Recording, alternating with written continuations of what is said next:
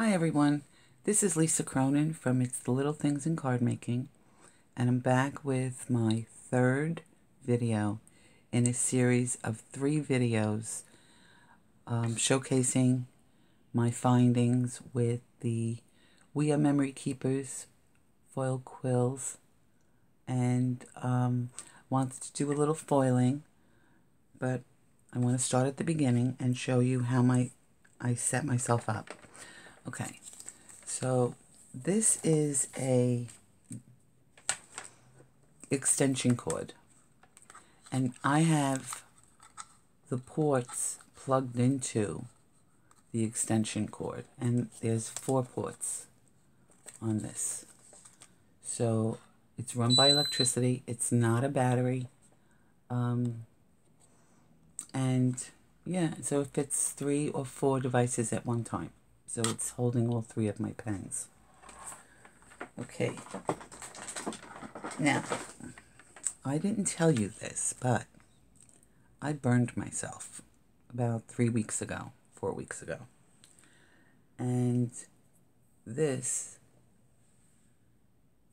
is what happened.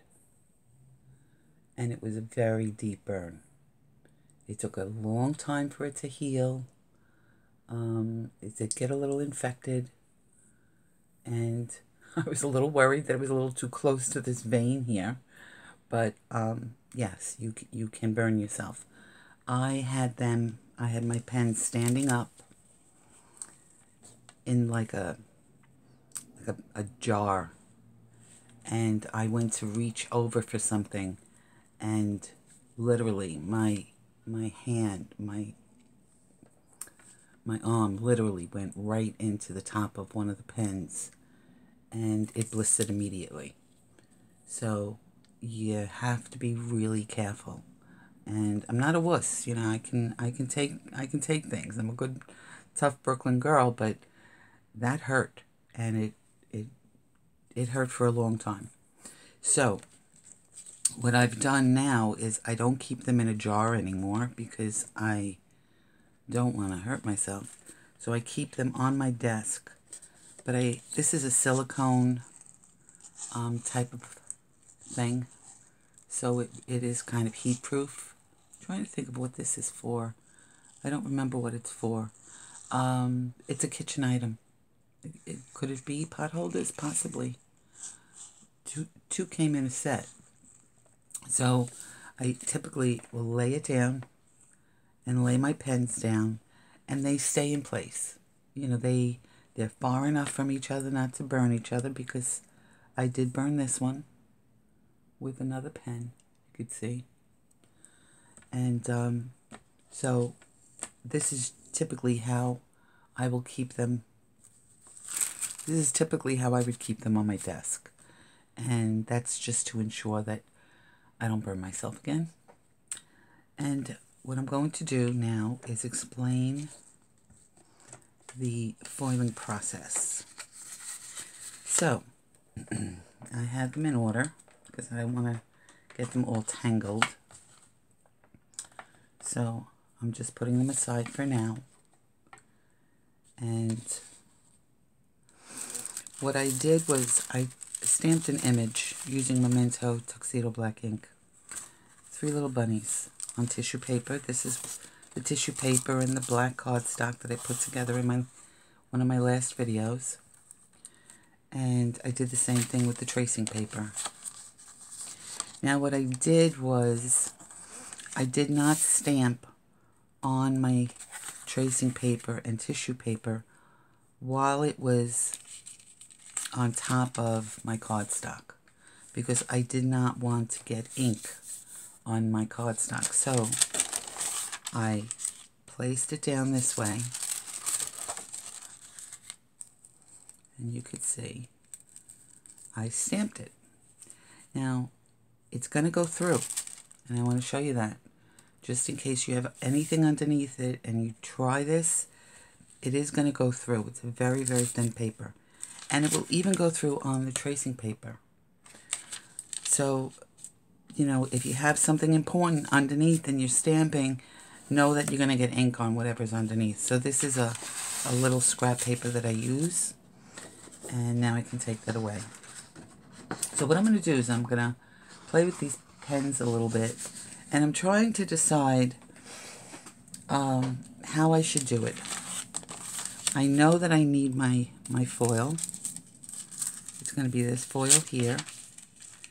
And it should be big enough to cover all 3 images, which it is. But what I'm going to do is I am going to make myself a little bit of a hinge right here, because I kind of want this foil to stay in place. I'm making sure that it's not a place that I need to foil on top of. And then I'm going to just put a small piece of tape. I'm going to flatten it, make it nice and smooth. And then I'm just going to put a small piece at the end.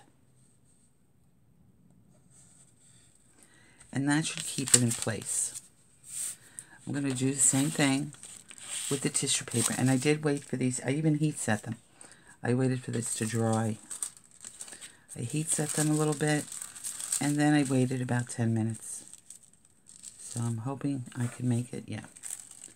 Okay. So I'm going to do the same thing. I'm going to make myself a little hinge here. And then just to keep the paper taut and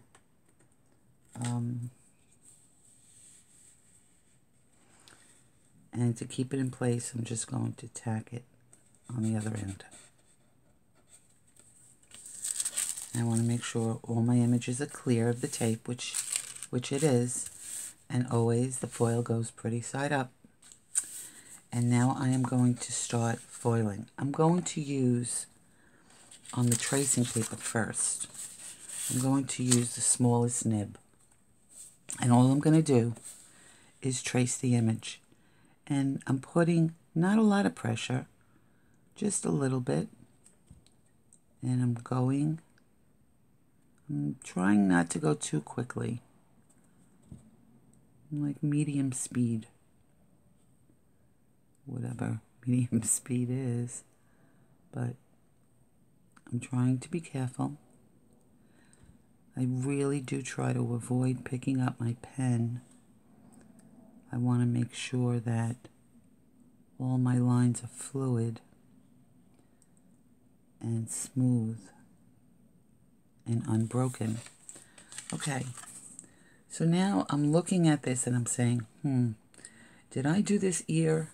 Did I do this side of the face? Because when you work with these quill pens, it's not like you're leaving anything behind. You're not using a pencil or a pen. So as you start working, there's nothing there to tell you you've been there before, except what I said in my last video. There's a little bit of a shimmer. And I don't know if you could see it, but it's there. I could see it. It's a little bit of a shimmer. So I know I've been there.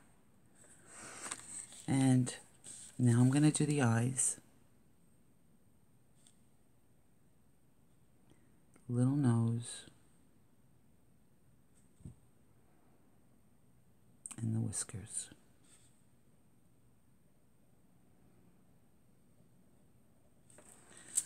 And again, this is with the smallest tip.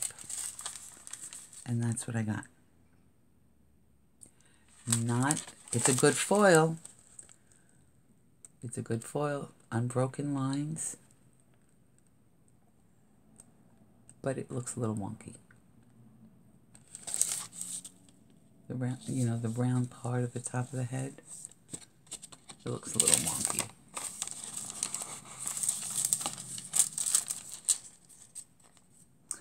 Okay. Now I am going to smooth out my surface again, and I'm going to use the second largest nib. And I'm going to do the same thing. I'm just going to go around. And I'm going to put a little pressure, not a lot.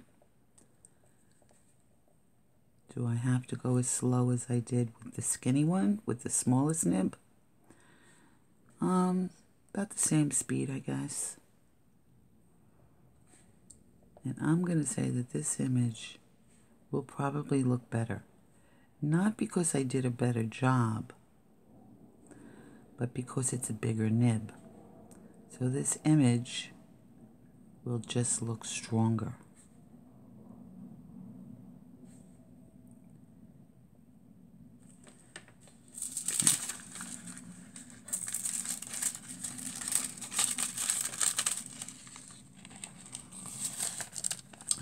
Can you see a difference?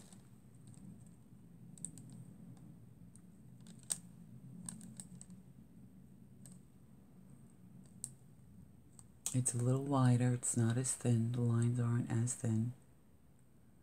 I felt much more comfortable using the pen on this one versus this very small tip on this one. And I'm using a soft platform to work on. Now we're going to try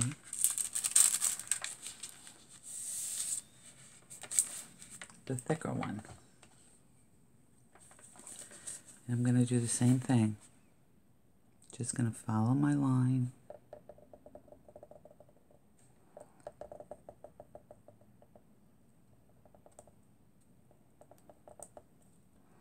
Okay, my paper is bunching up a little bit.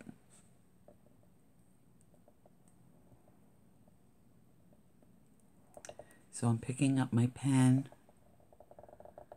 and rather than drag the paper with me, kind of letting it settle down.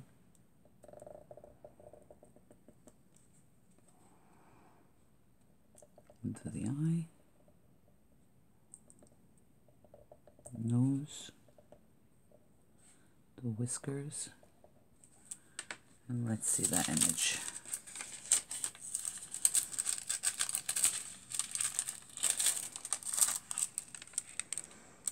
So there's that third image. And you can see the difference in the lines between this and this.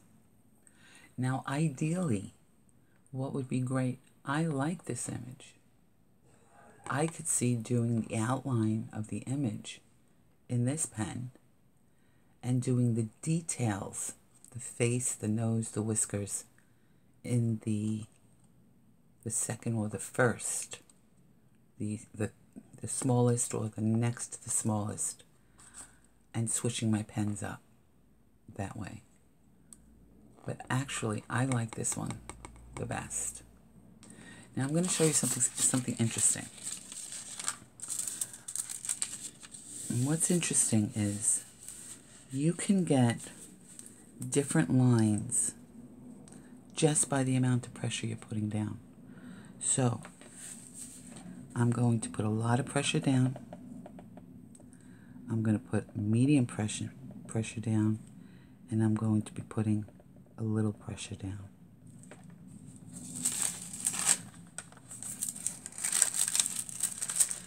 So with one tip, I'm getting 3 different size lines. Can you see that? I'll do the same thing with the second one. And you see how I'm constantly relaying it down in the same place? That's important. So I'm going to be putting a lot of pressure down, medium pressure down, and light pressure down.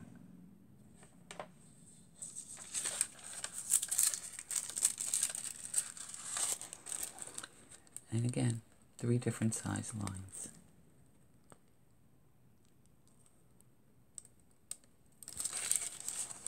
I'm going to do the same thing with the third one, with the smallest nib. A lot of pressure down, medium pressure down, light pressure down.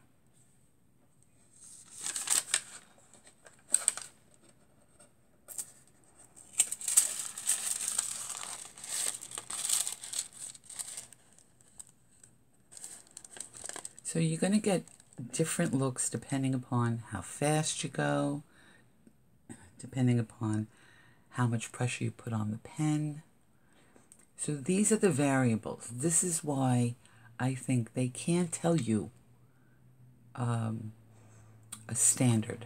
They can't give you a standard and say this will work with this and do it this way, because there's just too many variables.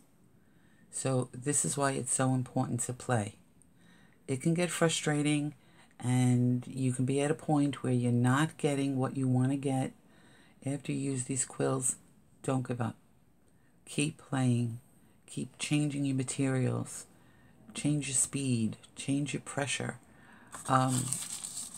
Don't give up. Now we're going to do exactly the same thing on the tissue paper. And then we're going to look at the difference. So I'm going to use, now with the tissue paper, you do need a lighter hand. The thing about the smallest nib on tissue paper, it's very scratchy. It really is. It's like taking a pen and scratching the paper. So I'm not going to use a very hard, a lot of pressure. I'm not going to press it down very hard. And as I said before, tissue paper has probably one, at the most, 2 uses before it starts falling apart or before it starts getting out of shape. So I'm going nice and slow.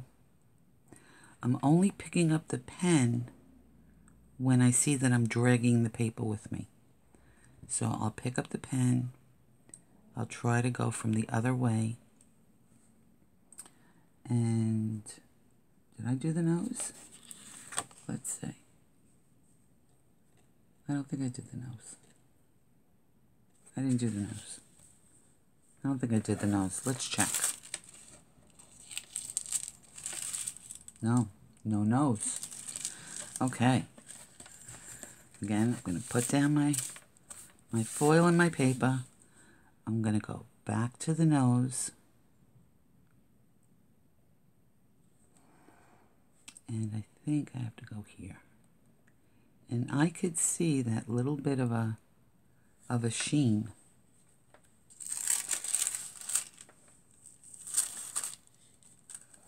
And let's see what we got.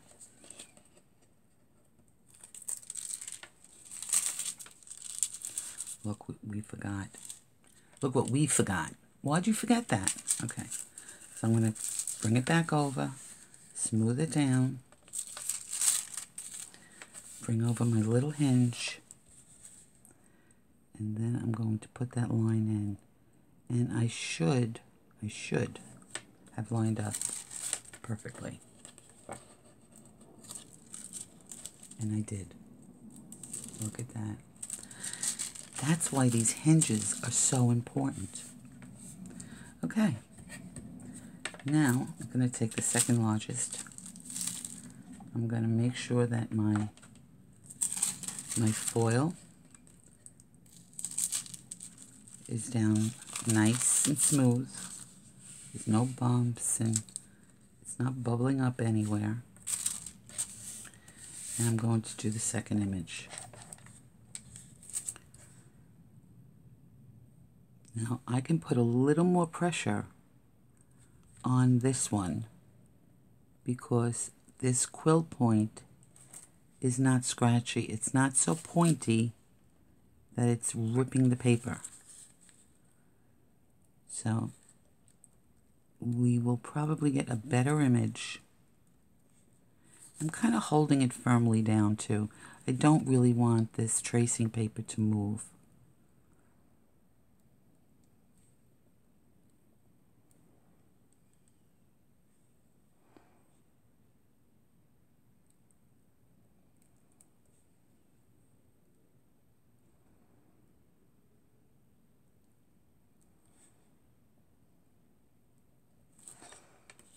Let's see how we did on that one.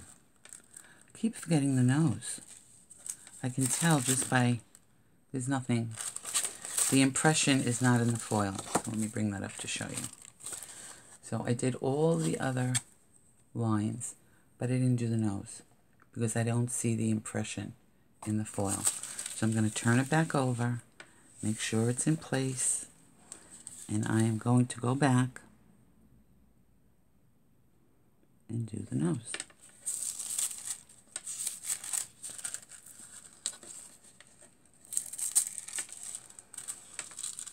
There's my bunny.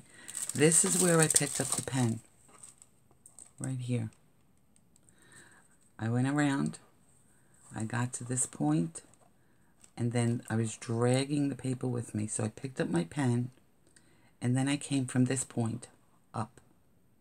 And I wasn't lined up perfectly. Okay.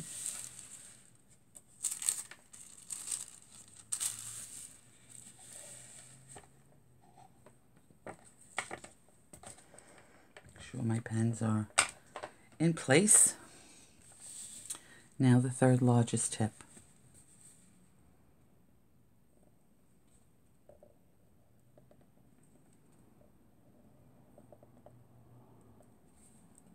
And again, I picked up my pen.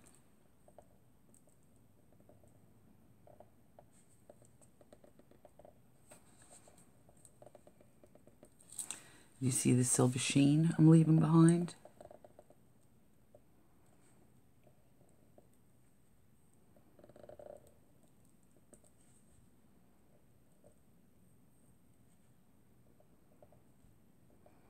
And I don't know if you noticed, but I'm trying to use the edge of the tip for the smaller, like the whiskers, so I don't have as big of a line.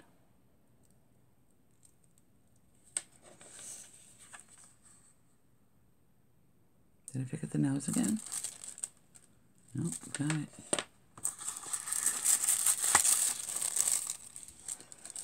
Okay. So there you go. And this is on tracing paper. And I don't know if you can see, but the tracing paper is starting to rip already. Not in a lot of places, but let me see if I can put something underneath. Something underneath so you could see it. How about another piece of foil? Okay, I'll use this. All right. So this is the back of the tracing paper. And where you see the reflective foil, that's where the tracing paper is already starting to rip. You see that? And there was another place too that I felt it starting to rip, and I'm looking for it. Can't find it right now. Who knows?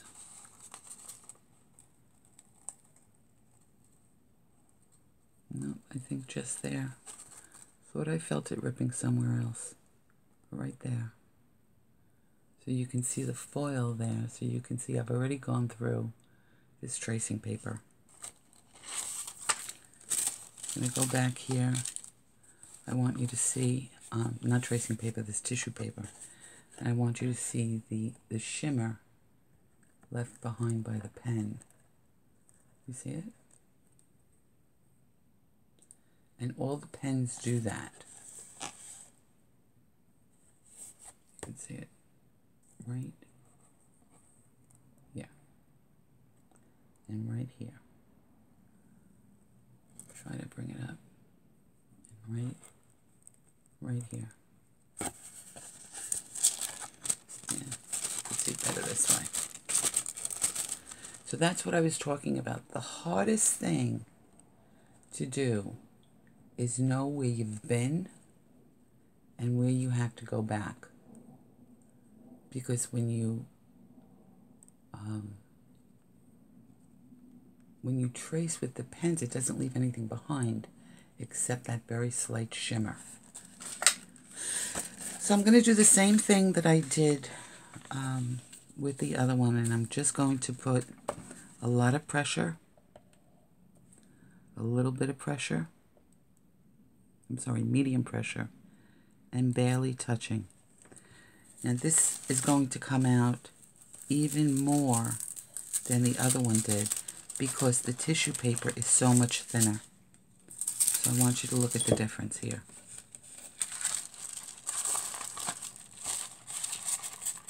Okay. So here is where I really press down. And here is where I really press down. This is a better image. This is medium. And you can see big difference here. Not as fluid. The tracing paper gives you, even though it looks like it's not a broken line, that last one, it's ragged. It has a ragged edge to it. And this was on the tracing paper.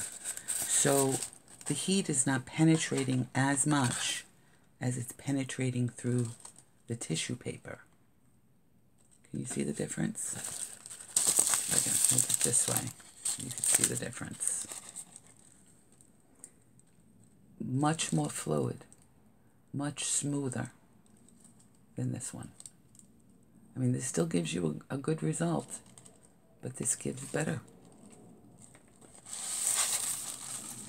I'm going to do the other one also, and you can see what I'm talking about. So I'm going to press down, then I'm going to just press down a little bit, like medium, I guess, and then barely touching the paper.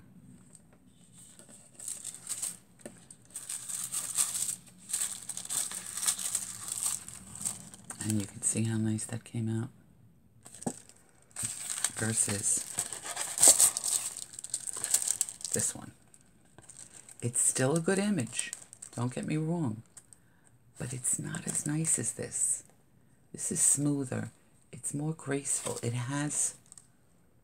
It's not as, what's the word that I'm looking for? It's not as stiff.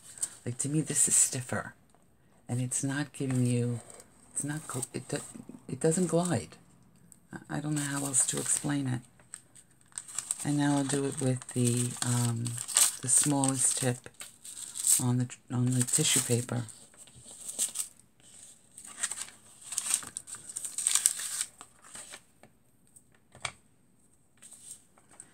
Now I'm afraid when I press down that I'm going to rip it.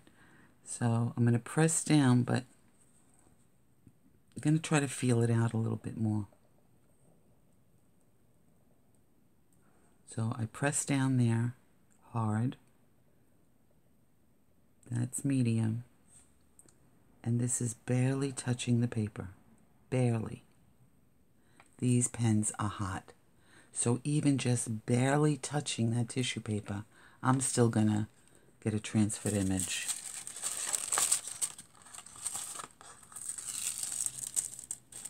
Look at that. Look at that. Let's look at it compared to the tracing paper.